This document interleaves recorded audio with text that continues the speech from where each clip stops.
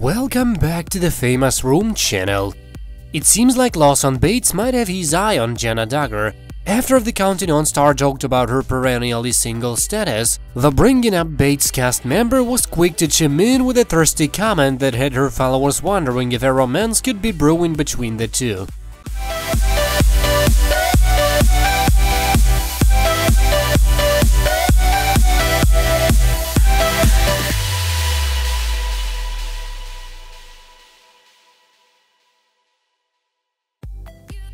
In the August 12th post, a smiling Jana poses under a sign that reads, "Please form a single line."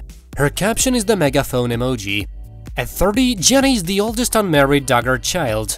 While many of her siblings have married and had kids, she still lives at home with her parents and the younger Duggars. While being single at 30 might not be that unusual in this day and age, it's a bit odd in the environment the Duggars were raised in, where women often marry in their early 20s and have multiple kids before age 30.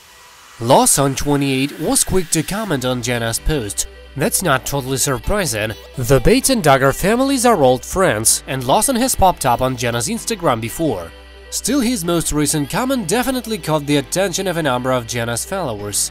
Post objective / instruction unclear, please explain further, Bates wrote, adding a rolling on the floor laughing emoji. Jana didn't appear to acknowledge Lawson's comment, but her fans were quick to notice his flirty move, with many sharing their thoughts on whether the two would make a good couple. After reading Lawson's comment, a number of people were begging him to make a move and start courting Jana. "We the people would like this pair up," one wrote. "100% y'all should be a pair," another commented. This isn't the first time fans have speculated about a possible romance between the two reality TV personalities from big families.